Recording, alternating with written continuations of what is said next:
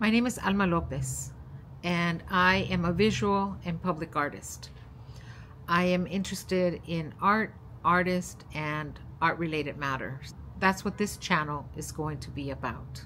I have used YouTube as a resource. I have been able to learn how to do video editing, and I have used it when I'm teaching my students.